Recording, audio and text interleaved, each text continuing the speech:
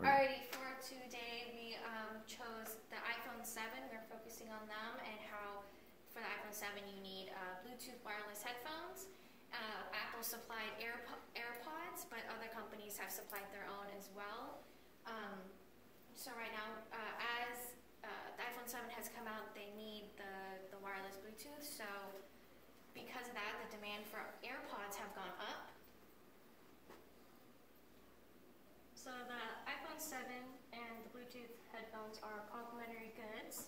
Because the iPhone 7 doesn't have a wireless or a jack for normal headphones, we need to buy wireless Bluetooth headphones so we can listen to music and stuff.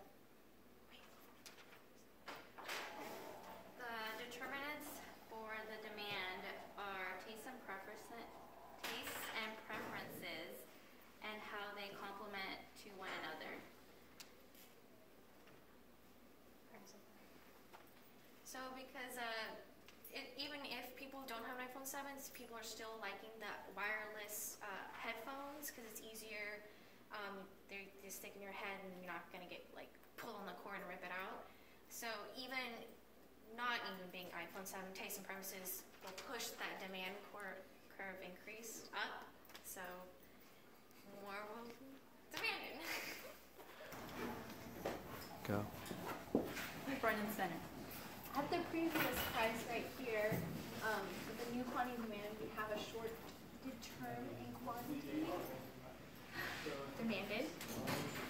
We have a shorted in quantity supply, but we have a lot of quantity demanded.